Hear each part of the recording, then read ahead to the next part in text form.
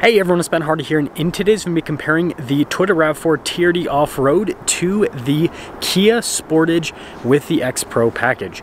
Before we get in this video, I want to give a huge shout out and thank you to the Jerry Sander Kia here in Salt Lake for giving me some time with the Sportage. I'll include a link to their website in the description down below. I'll also include a link to my car buying guide in the description down below as well. Let's get into it.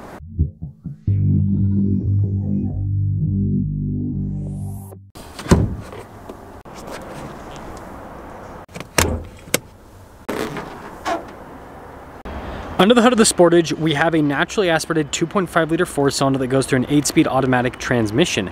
Fuel economy is 23 around town and then 30 on the highway, with power outputs being 187 horsepower and then 178 pound-feet of torque. Under the hood of the RAV4 is a naturally aspirated 2.5 liter four-cylinder that goes through an 8-speed automatic transmission. Sounds pretty similar so far.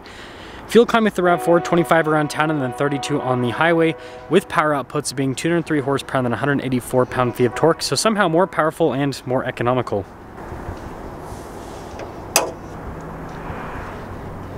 Now before we move forward with this comparison, I do want to mention, if you want to see more videos just like this, then I recommend you subscribe because I post content every single day.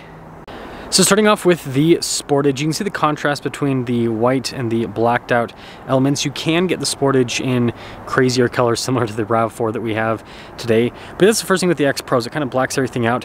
Something to note, we do have fog lights here at the very bottom with the Sportage. And then popping over to the RAV4, you can see finished in that army green color. You got the fog lights there at the bottom. And notice that both of them kind of have normal front ends in terms of the approach angle. They haven't done anything crazy because they're the off-road package. Now, tire wheel setup here with the Kia is 235, 65, 17, and we do have all-terrain tires. Here's kind of a look at those a little bit. And the RAV4 has a similar setup.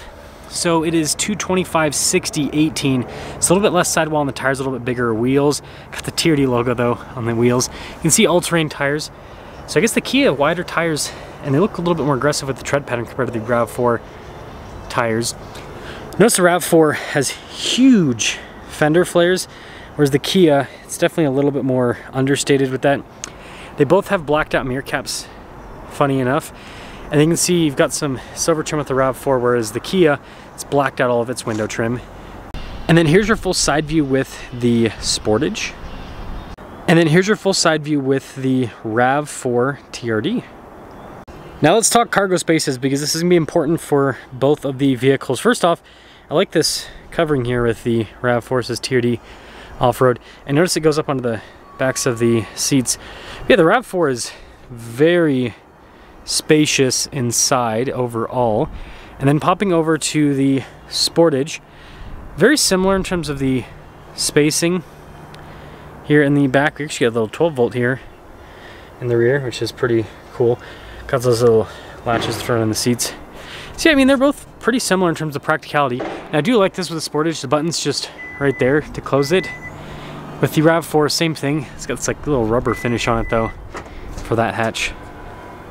Now finishing things up with the rest of the rears of the vehicles, the RAV4 goes hard with the TRD badging. Obviously it had on the wheel, but then you also have it here on the back as well. Got the double exhaust tips here in the rear. And then with the Kia, it's a little bit less overstated than the RAV4. You can see pretty cool taillight design. But yeah, just a little X Pro badge. They don't go too crazy. I will say though, the Kia looks kind of more like a traditional crossover. The RAV4 has a lot of traditional crossover styles cues, but you can see it looks a little bit more rugged overall. Now inside of the RAV4, you can see the trim that goes across the door panel there, and you got more soft touch down below. And again, lots of harsh angles, so it has that kind of more rugged look. And then speaking of more rugged, look at these seats here. Perforated all down the center portion. You got this cool design in the center as well. We do have some vents here. We also have the USB ports. And then legroom here in the back is pretty solid overall, so nice place to be. Taking a look at the door panel here with the Kia, definitely more luxury rather than rugged like the RAV4. So that's kind of the theme they're going for here. And that becomes apparent when you take a look at the seats. So look at the trim here, and then all down the center portion as well. Still get vents here in the back. See with the USB ports. And I do have the front seat back pretty far, but it seems like the space is relatively similar to the RAV4. It might be a little bit more spacious. So before we step in the RAV4, you can see TRD here in the front seat, and look at the design down the center. And then you can see again with the door panel, got a lot of harsh lines, kind of rugged look. Blind spot running with the mirrors. And getting in with both these is easy. You just kind of step across, start up the RAV4 here. Got kind of a little animation with the RAV4. Boom. Nice material use on the steering wheel, by the way. You can see you've got stuff for the adaptive cruise control. You've got your practical controls there on the other side. And yeah, with that gauge cluster, digital in the center, so that's where you can see different bits of information on the car that you can go through. It's like fuel economy, for example. And then I guess we'll close the door here. We'll see how solid this sounds. That's important for off-roaders, right? Yeah, decently solid sounding. Pop it into reverse. Backup camera here, which trajectory lines that turn with the steering wheel. And then you guys can see here with the climate controls down below. We also have controls for the heated and ventilated seats, wireless phone charging pad. We've got our shifter here for the 8-speed. A bunch of different drive modes. It's pretty cool, push normal with that. But you basically have on-road and off-road modes. It has a mud and sand mode, which is nice. Now we do have some cup holders down here, and then you can see with the center console. Pretty good storage, all of that. And then nice trim across the dash, got storage above the glove box, and then you have the regular glove box. And then we do have a camera rear view mirror in the RAV4 as well. Sunroof up top, which is nice. And then you can see here with the window sticker, this sticker's for $41,725. Now taking a look at the seats here in the Sportage. Again, more luxury at the theme, and you see the same thing here with the door panel, kind of the angles they're going for on the trim. Got blind spot running just like the RAV4. Again, you just pretty much jump in, which is cool. Stop start button's actually down here, funny enough. Full digital gauge cluster in the Kia, so a little bit different. I guess we'll see how the door's like on this one. Sounds a little more solid, surprisingly. Now this does have a cool feature. It's got the turn signal camera. Here's kind of a better look at that. So that's fun. Again, just like the RAV4, nice material use, practical controls on the steering wheel. Now another cool thing that the Kia has over the RAV4 is going to be the 360 camera system. You got the exterior shot as well. Now the thing that this doesn't have over the RAV4 is going to be down here. So it has this thing, which I'm personally not a fan of. It switches between climate and radio controls. We do still have a wireless phone charging pad. You can see we've got the shifter here. Got heated and cooled seats just like the RAV4, and we've got a big drive mode select system here. So you've got all your drive modes, center locking, diff, and you can see like hill descent control and all that. So it does have quite a bit of off-road tech. And then it has the over-engineered cup holders where if I fold this in, you can see that pops out. Good storage here in the center console. Nice trim on the top. You can see with the dash, all of the trim that goes across. No storage above the glove box like the RAV4. No camera rear view mirror, but it actually has a panoramic sunroof, so that's interesting. And then in terms of the pricing, $40,285 for the MSRP on this one. So with that being said, let's take the RAV4 out, take the Sportage out, and see which one drives the best.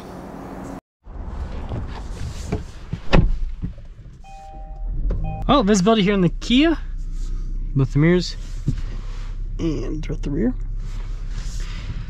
Let us set off. This is an interesting comparison because I think that this is the vehicle that the RAV4 is most comparable to on the market, because Honda doesn't really have an off-road package with the CR-V. Mazda has the CX-50 that has an off-road package, but Mazda's got a turbocharged 4-cylinder, not a naturally aspirated engine. And then Hyundai, I mean, similar situation. I mean, they've got the XRT, I guess you could kind of. But the XRT is not quite as off-roady as the X Pro. I mean, the Sportage is basically a Tucson, right? They're the same car at the end of the day. So yeah, I feel like this is the most comparable vehicle to the RAV4 when it comes to specs and all of that. But it's interesting. It seems like the RAV4, you're getting more power, but with this, you're getting more tech. But I mean, it's decent power. And ride quality is pretty nice over this road. It's a little bit of a bumpier road, which good test for the off-road mommy SUV, right? Because that's ultimately what both of these are. Off-road mom cars. But yeah, it's not bad. It's a nice drive. Okay, well, once we pull out of here, we'll get like a good old acceleration. Smooth though with the transmission. I'm glad they do the torque converter automatic for this rather than the dual clutch that they have. Makes more sense for an off-road package car too.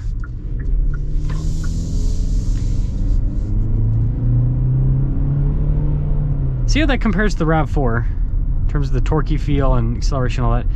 It should in theory feel slower and less torquey because it's got less horsepower, less torque. So overall, the X Pro, basically, Kia's done the Land Rover thing where they put some off-road stuff on a luxury vehicle, which I don't think is a bad thing. Again, I don't think people are actually going to take either of these cars off-road, so having more luxury features makes sense for what people are actually going to use this car for. So with that being said, let's pop into the RAV4. So, visibility in the RAV4, over the hood, both the mirrors, and then through the rear.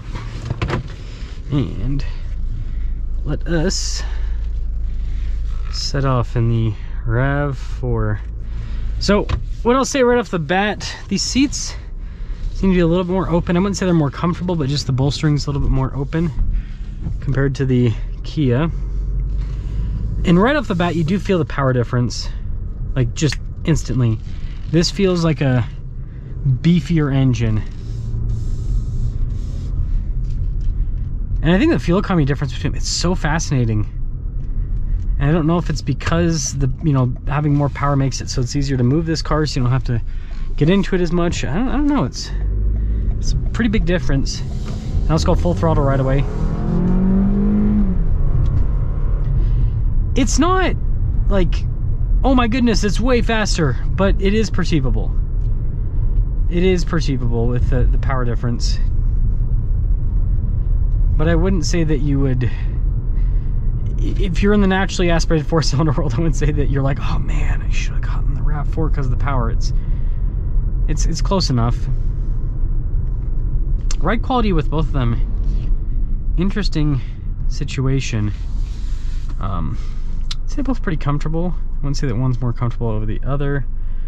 Yeah, the interiors are so different. This has that kind of like rugged utilitarian design, whereas the Kia, it's more luxury, and so it depends on what theme you like more. Again, the Kia's more tech. So I guess to cap things off with this comparison, I would put it like this. Styling, the RAV4 looks more like an off-roader. The Kia looks kind of more like a regular Sportage. Not a bad thing, just reality. Interior-wise, the Kia is more luxury looking. This is more rugged looking. Engine, I prefer the RAV4's engine over the Kia's, and it gets better fuel economy, so I think that it's just kind of like a net positive overall. The Kia is a little bit less money, so you do have that person is Utah people.